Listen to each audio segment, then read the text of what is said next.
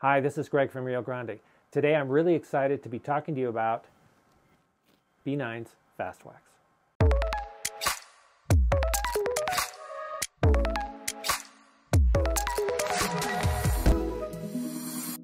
I've done a lot of 3D printing over the last 10 years and casting for 40.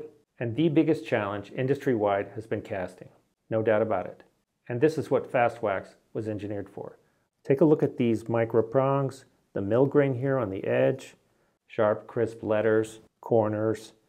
These prints have extremely high resolution that we've come to expect in all B9 prints. Nice, deep, crisp.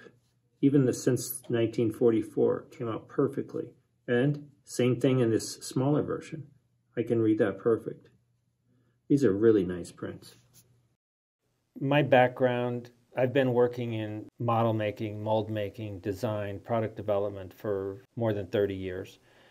And whenever you want to do this type of thing where you have narrow but deep letters, crisp detail like this, and you want to try to mold that to make copies of it for mass production, or let's say you're an aspiring studio that wants to get into doing this sort of thing.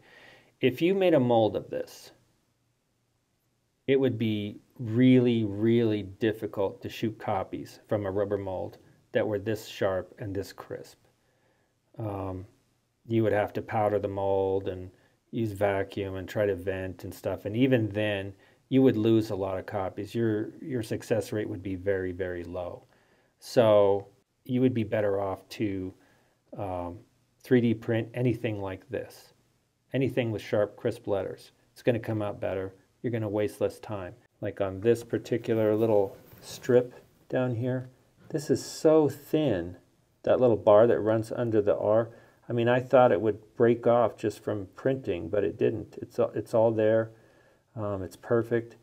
That's less than ½ millimeter thick, but yet it's still cast. It's still there. It's all there.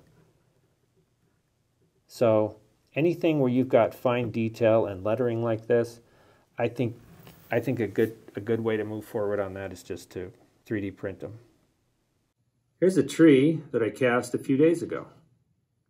Here's that ring with the nice millgrain edge. Look how nice that came out. Same thing inside here with this lettering.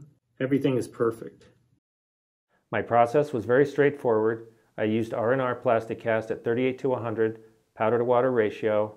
I did take it up a little bit higher to 1400 instead of the usual 1350, but I'll attach my burnout so that you can be able to duplicate my results. There are a couple little differences to take into consideration when using the FastWax.